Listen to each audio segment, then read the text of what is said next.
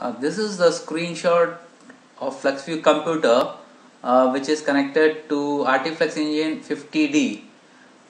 Today I will explain you the adjustment of injection begin offset. So any parameter which you want to change, we need to enter the password. Once you click on this, it will ask for a password.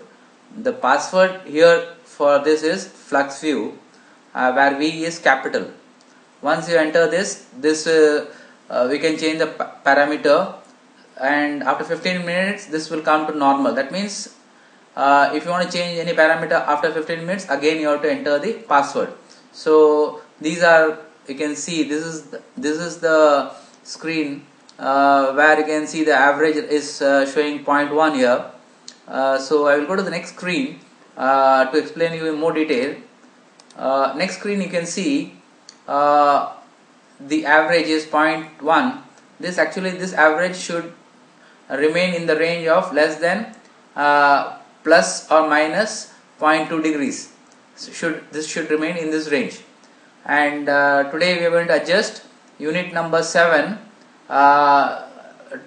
in such a way that we reduce this to minus 0.2 degrees. Actually, this field usually is used to balance the cylinder load between separate units by either advancing or retarding a unit, either in the range plus 1.5 degrees for later injection or minus 1.5 degrees earlier injection. So I'll go to the next slide to show you how we have actually done it. Okay, so once you click on unit number 7, what will happen is the color will change into yellow. So you have to press the shift key and move the arrow up or down. So you increase the setting in small steps.